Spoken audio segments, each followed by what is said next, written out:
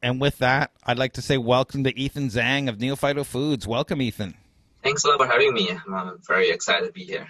Yeah, I'm trying to remember. Was it, I don't think it was 2019. I'm going to say 2018 we met, or was it 2019? It was 2019, so it's Okay. funny. I was actually having this chat with my co-founders about like when did we actually meet you, Craig? And it was at the CNE last year, and it's kind of surreal that the CNE was just like 1 year ago when obviously we didn't have a CNE this year.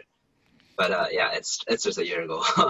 Yeah, and I don't know, like it was a blur to me because I've done the CNE Innovation Garage. They do the emerging pitch, entrepreneurs pitch competition. I think that was my fourth year there. It's hard. I've done this for a while, so that's why I wasn't sure.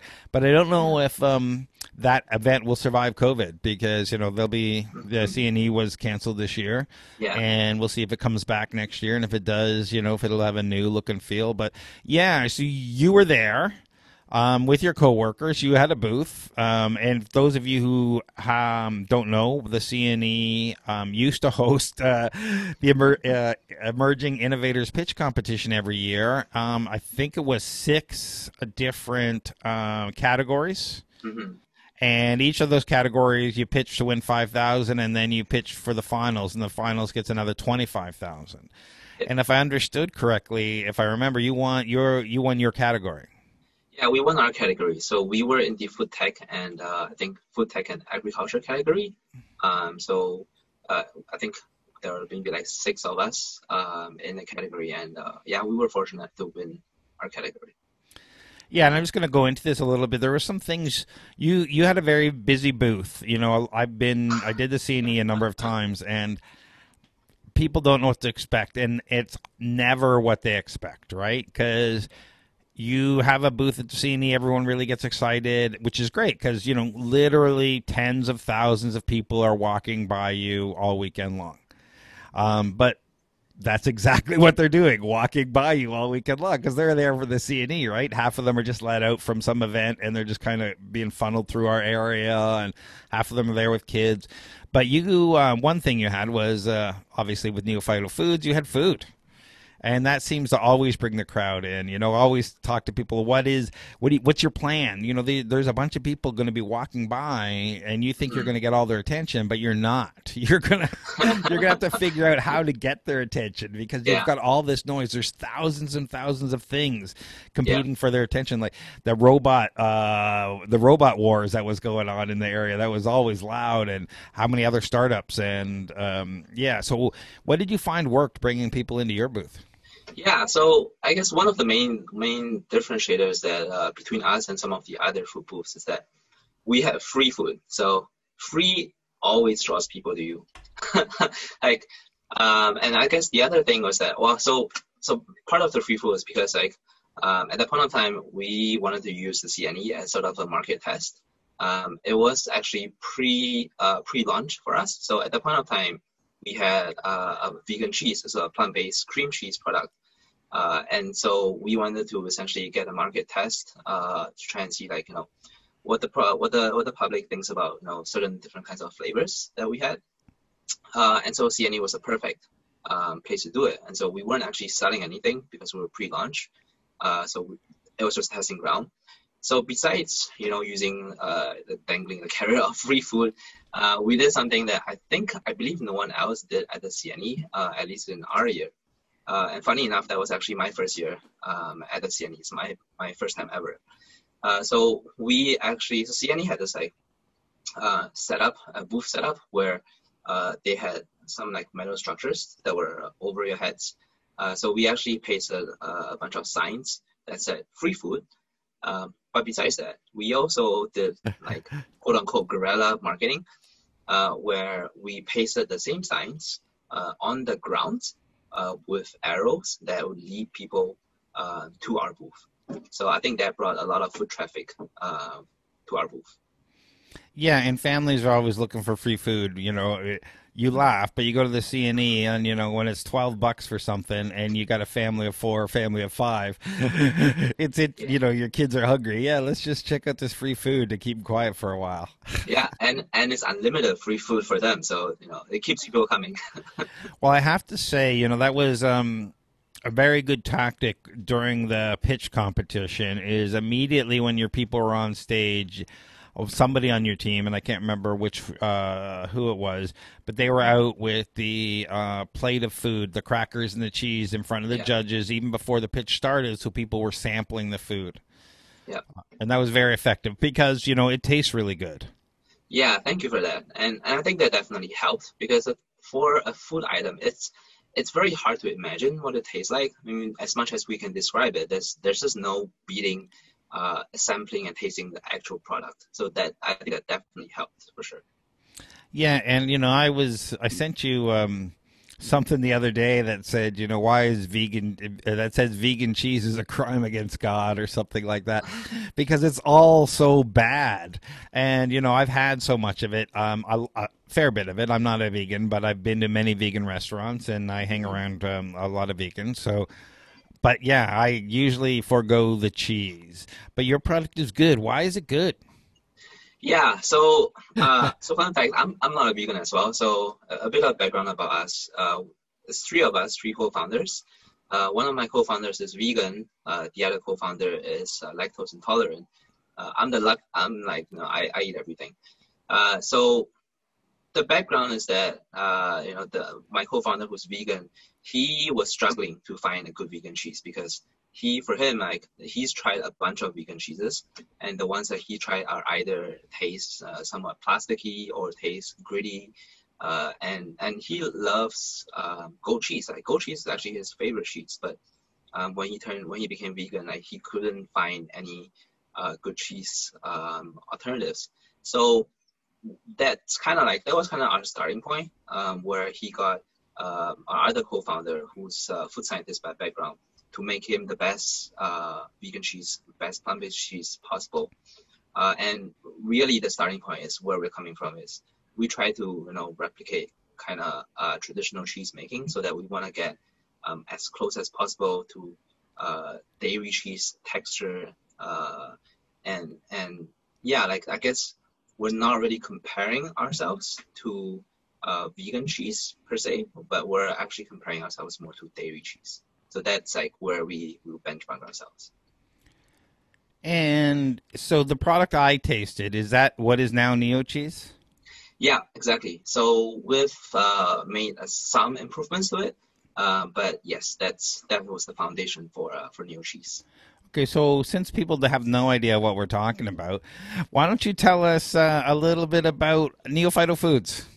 Sure, sounds great. So Neophyto Foods, we're a plant-based food startup that aims to use food science to make plant-based versions of everyone's favorite foods. So without having to compromise on either taste, texture, or sustainability. So plant-based cheese was just a first product that we came up with because of a personal need from one of the co-founders, and that was the first product. That's the first iteration, essentially the first thing that we ever launched to the market. So initially when we launched it, I think we launched it January of this year. So we actually launched it into the B2B segment, so to restaurants, caterers, hospitality groups, and then we actually, unfortunately, we actually hit a snag with our production due to COVID. So in the meantime, while we're trying to sort out all these production issues, we actually launched a new product in the middle of the pandemic. And so that is, we're going to call it NeoKit. So it's in the process of rebranding, but we're going to call it NeoKit. So it's the first and only plant-based meat kit in Canada. It only has 5 ingredients. It's shelf stable, without preservatives, and it's very versatile. So yeah, that's kind of a short spiel about us. So I've looked at your website, so I know what a meat kit is, but can you explain that to the audience? Sure. So a meat kit is essentially, the way to think about it is it's kind of like a good food box, a meal kit company. I think people are generally quite familiar with Good Food Box or HelloFresh. So Meat Kit for us is we provide you with the ingredients that you need to make a plant-based meat product. And the reason why it's so versatile is because the ingredients are essentially dry goods that all you have to do is you just have to add oil, add water, blend it slightly, and then you can shape it into anything you want. So you can shape it into a burger, you can shape it into nuggets, you can shape it into meatballs. So it's extremely versatile. Yeah, and it looks good. How does it taste? It honestly, it tastes great. So I have a roommate, and he's not a vegan. So when we were testing out the product, I actually made, Tim Hortons has those like English sausage breakfast muffins. So I made one of those with our meat kit, and he actually couldn't taste the difference. So yeah, I think that's Very nice. I think that'll be very popular.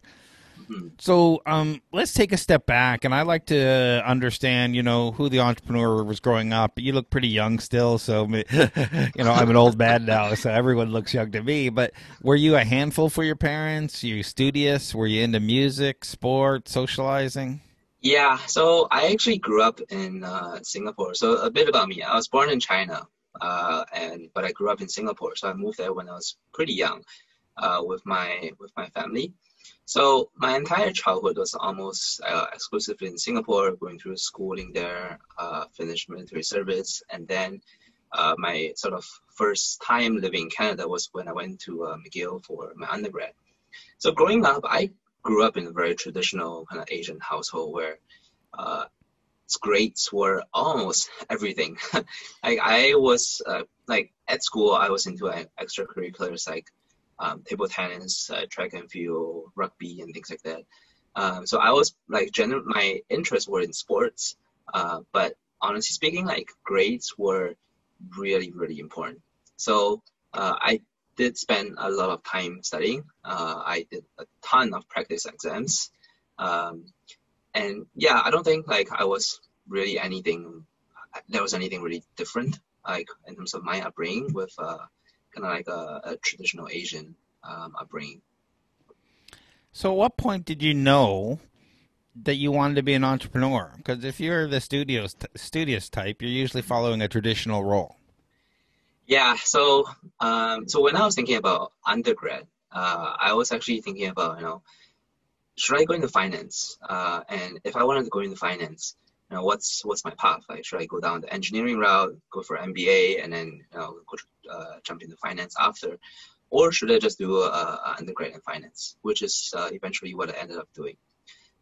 So I think going to McGill and like just getting that global perspective, leaving Singapore for school was a big change, was a big like inflection point in my life because that really exposed me to a lot of different things that I have not seen before. And I think especially having to just leave home and survive or like live on my own in a foreign country, in a foreign city where as well in Montreal as well, like I didn't speak French, so that was also a different environment. So yeah, I think that really sort of kind of kick-started this like whole little an entrepreneurial spark. And I like to kind of tell people some little bit of stuff that I was doing when I was an undergrad. So some of looking back, you could think of this as like, you could categorize it as slightly entrepreneurial, but I think it's not very uncommon. So what I would do to kind of supplement my own like living expenses was I would just, buy and sell used textbooks. Um, every year, there's like graduating students, they will try to get rid of the textbooks for extremely low price. Sometimes they're like, you know what, just take it for free. And I'll be like, great, I'll take it, I'll resell it. And that would probably cover my groceries for, a couple of weeks or something like that. Yeah, like I guess that's really my sort of first like foray, if you will, into entrepreneurship. But then, after that, I guess going through university, like I actually ended up working in private equity. So I was actually in private equity right out of undergrad. So that was my first job, and we were evaluating like PE funds and late stage VC funds, and that I think that was truly the spark where I really thought that, hey, I think this is really cool. Just like starting a company, being able to say that, hey, I started something from scratch. This is cool, and I think there's no better time to do this, to take this risk than when I'm young and I have really nothing to lose. So there you are, thinking you want to be an entrepreneur. Finding the right co-founders or your first key team members, can be crucial. So how did you know, your two co-founders were the right people? Yeah, I think we have a very we have a very complementary skill set, to be honest. So one of my co-founders is a food scientist, so she is sort of the brains behind the product. And my other co-founder, he's vegan, so he's really the very first like target market. He will obviously tell us like, are we going down the right track or not? And him, being in that target audience, like he has obviously a very different mindset in terms of like evaluating a product from us. And then for me, and so their backgrounds are actually more in science. So one of them is in food science, the other one's in ecology. Whereas my background is more in finance, like strategy and things like that. So I think we complement each other actually pretty well. But in terms of how we actually found each other, honestly, it fell into place. Like we were all just mutual friends, and we just fell into place. So how did this happen? You say, great that you fell into place. So you're all sitting around Friday night having a beer, and one of the co-founders says, "You know what? I'm lactose intolerant now, and I need to figure out a cheese." And the other co-founder says, "Yeah, okay, I'll do that." And you say, "Yeah, let's make a business out of it." How does that flow happen? Yeah, so it's not, actually, honestly, it's not too different from that. So there's just one little backstory to that, which is so the food scientist co-founder, her name's Jane, and the co-founder who's vegan, his name's Camille. So Jane and Camille were actually doing their masters at University of Guelph, and while they were doing their masters there was this competition called Project Soy, where anybody can students there can actually make anything out of soy and take part in this competition. So you have people making stuff like soy biodegradable packaging, for example. And so they decided to take part in the competition and make a vegan cheese out of soy. And they ended up winning the grad students category for that, which is great.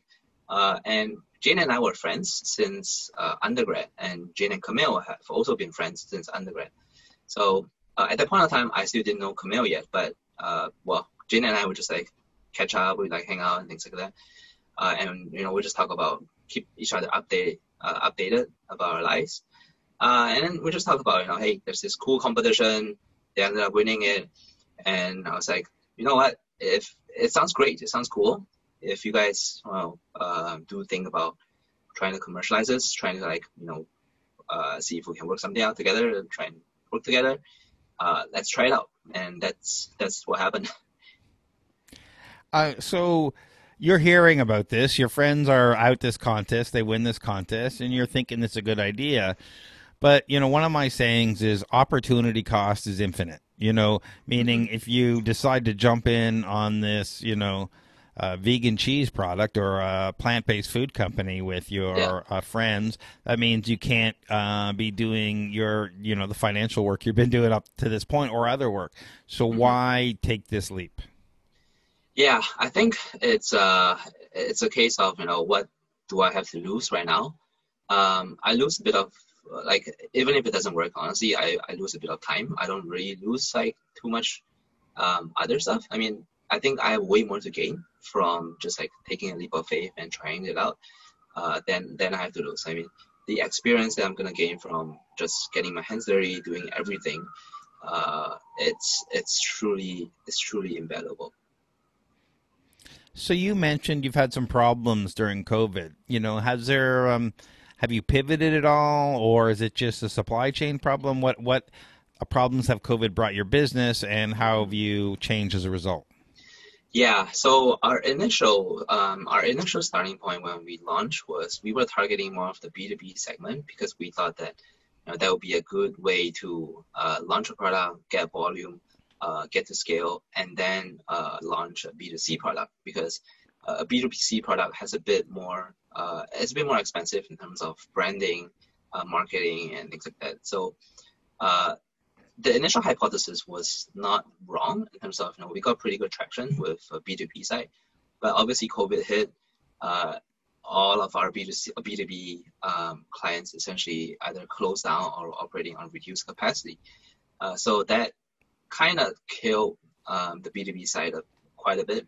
And so the pivot that we really made was we accelerated that move into B2C. And we also introduced a new product because of supply chain issues with the vegan cheese. So this is a new product, and our new starting point is B2C. So right now we're actually doing e-commerce, we're doing direct to consumer marketing, we're doing brand building and things like that. So who is your ideal client now? Yeah, so we have a few different groups. Obviously, the vegans, the vegetarians are definitely going to be ideal clients.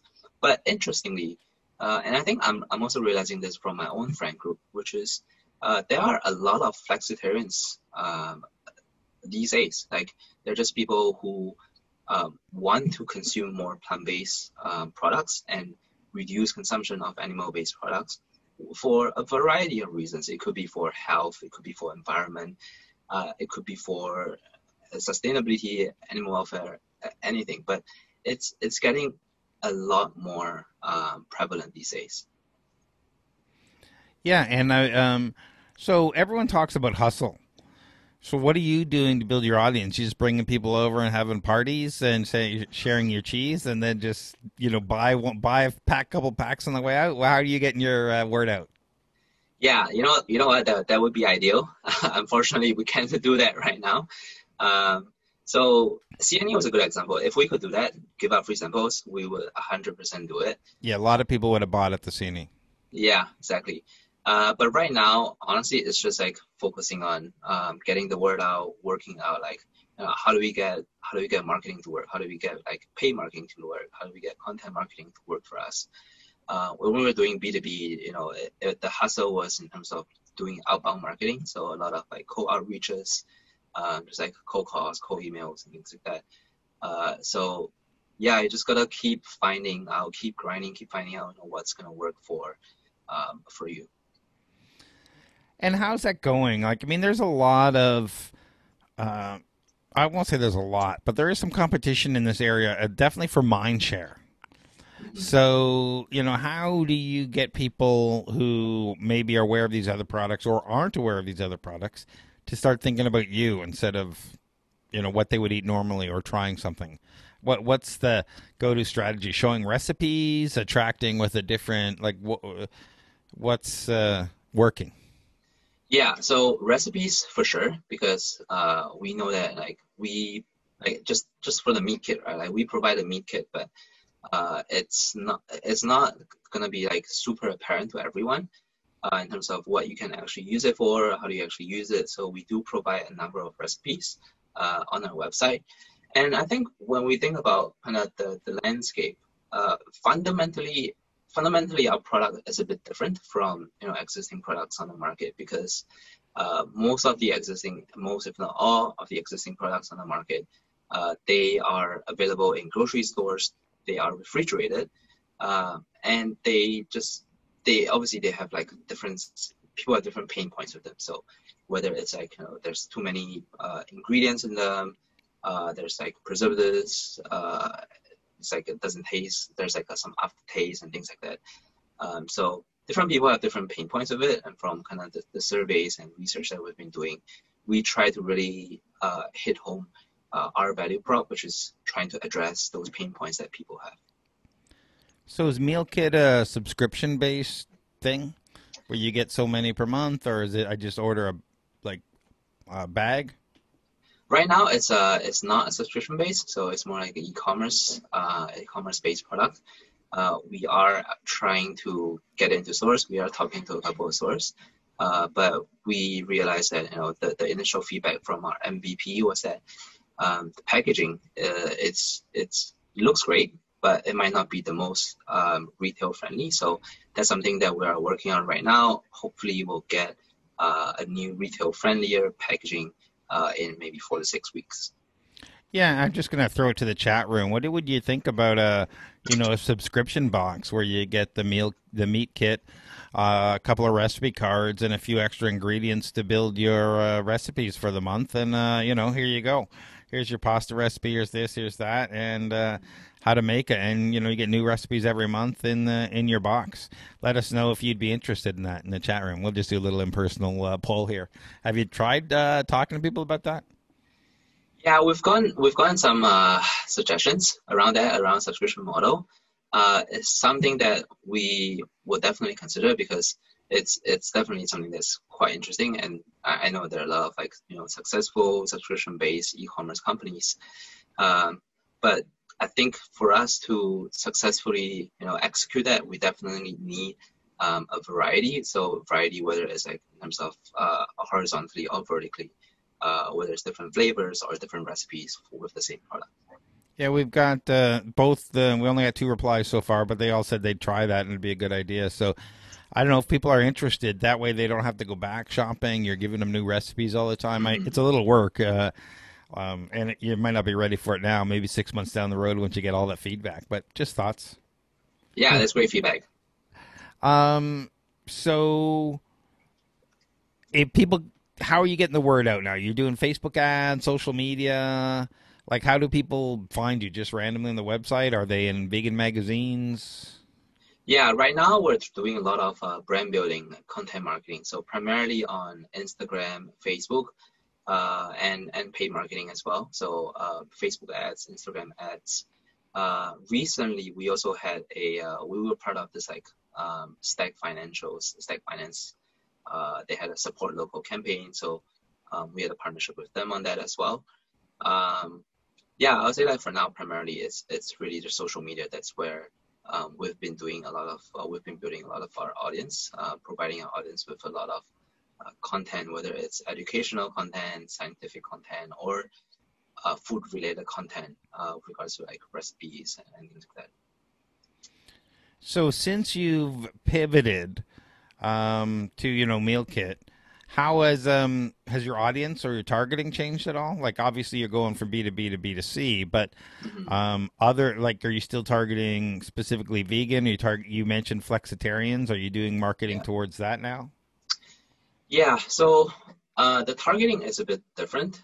When we were doing B2B, actually we didn't really focus at all on social media because you won't really see restaurant owners following their suppliers on social media, for example.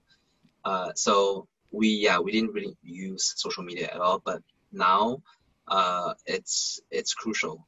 It's crucial for us because that's where a lot of our engagement happens. That's where we work with influencers. That's where we have people asking us questions in terms of the product, like whether it's gluten-free, whether it's preservative-free, and things like that. So we try to engage with our audience actively on our social media or through our website. So you've been doing this for a little while now. Do you have any tips for founders? I would say execution it's crucial. Like anybody can have a good idea, and I think a lot of people have great ideas, but it just comes down to how do you execute on it. And just having having the will, having the drive to go through with it and see if it works. And honestly, the only way to know if it works is to test it out. Whether you get your friends to test it out, you get other random people to test it out. As long as you get someone to test it out, get some feedback, then iterate on it. And I think the other really key learning point that I've learned is that it's a completely different thing when you have people interested in your product versus people who are willing to buy your product. So I think those are two very different concepts that didn't really hit me until we started selling stuff. Which is there's a lot of people who say that, hey, I will buy it, but until they actually buy it, you don't really know if your product works. Yeah, like Sean Weiss would say, money talks, right? Otherwise, liking your product is not the same thing as buying your product. Yeah, exactly. So it's a false positive a lot of times for entrepreneurs when they're early on. They're like, oh, I could sell it to everybody in the room. Well, Yeah. but the true test is how many you can actually sell for. And, we met at a pitch competition, and you've been doing this. You've done some pivoting now. How important is being able to pitch for entrepreneurs? It's to us, it's extremely important because so far to this day, we've actually bootstrapped our business. So pitch competition winnings are actually very crucial to our daily operations. And I think in general, as an entrepreneur, as a founder, you need to be able to quote unquote sell. And it doesn't necessarily mean you are selling a product the entire time. You are selling whether it's your company or your brand or just like your personality. Like everyone is attracted to a different kind of personality. Everyone's attracted to different kind of brand, different kind of values, what do you stand for. So, which is why I say, it's quote unquote sell, because it's more of like a display of who you really are that really attracts the kind of people, the kind of audience that will be attracted to who you are. Yeah, I like to say that it's not only pitching is not just to get money or whatnot, but investors and whatnot are evaluating you, whether your leadership. Can you deliver a message that people will follow? Will you be able to hire the best people? Will you be able to get partners on board? Will you be able to? And so they're evaluating all those things. So definitely, I'm glad you touched on that. Yeah, So, exactly. do you have any advice on startups seeking advisors? Yeah, so I think we are very fortunate to have had a number of advisors helping us along the way, and we are truly grateful for that. I think from some of our experience, nobody knows your business better than you. And I think that's probably generally what I've also heard from other founders as well. Advisors have a ton of experience. Like I have to say this, like advisors are advisors for a reason. Like they're industry experts. They've been in the industry for 20 plus years, 10 plus years. And there are certain ways of doing things. There are obviously different relationships, experience that they'll bring. But ultimately, at the end of the day, when it comes down to execution, when it comes down to prioritization, like we are the ones who have to decide, like, what advice are you going to take? Like you have a lot of advice, but how do you actually prioritize them? What's important? What's high impact? What's easily achievable, but also high impact at the same time? So it comes down to, trying to get organized on all of these advices that you're getting from advisors.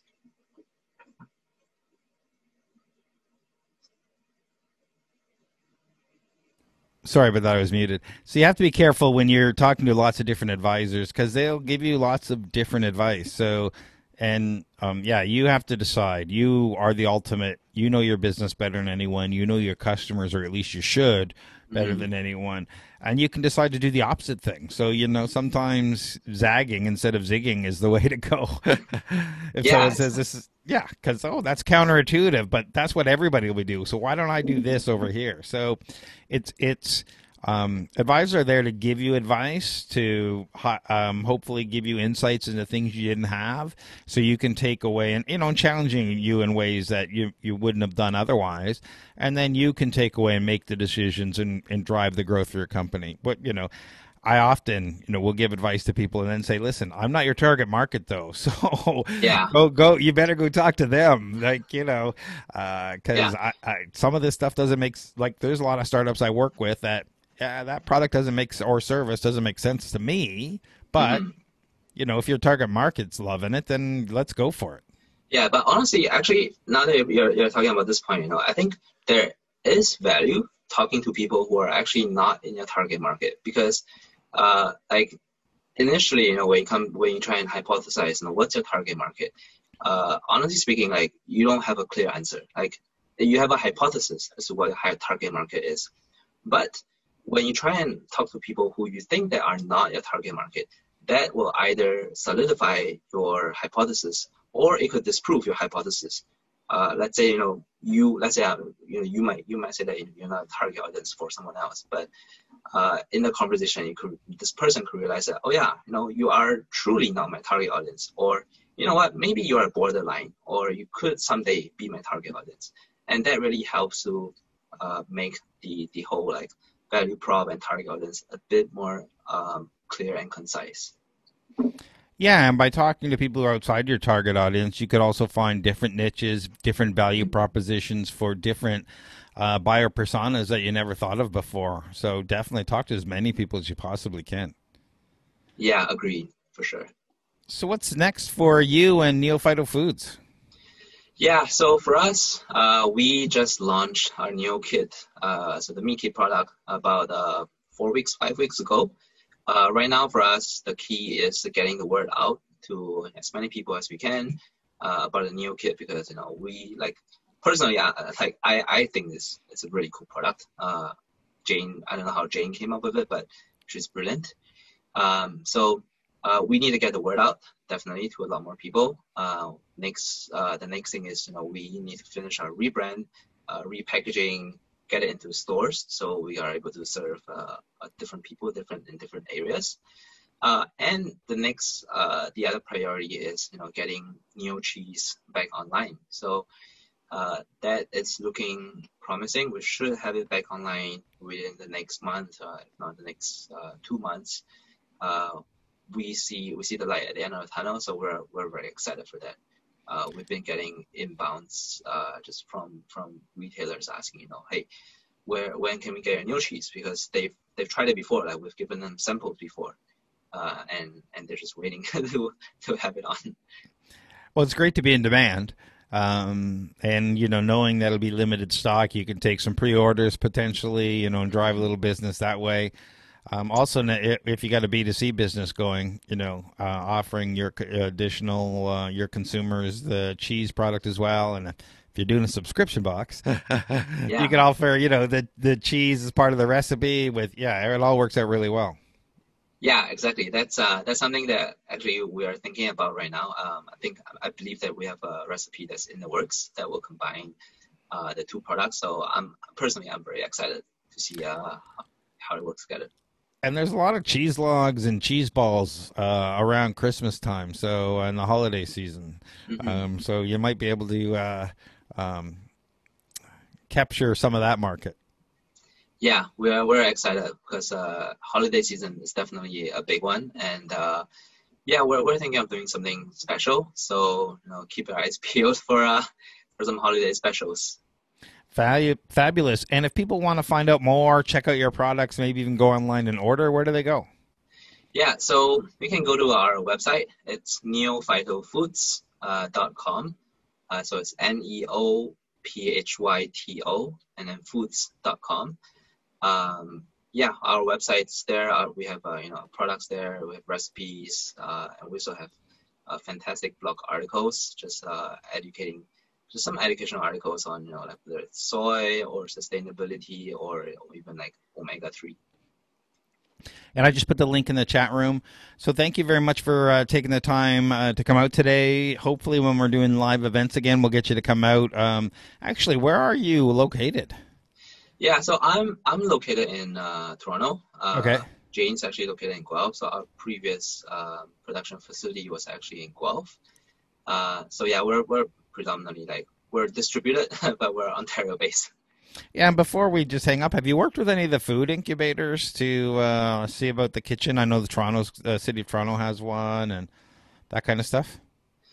I think I know of a couple.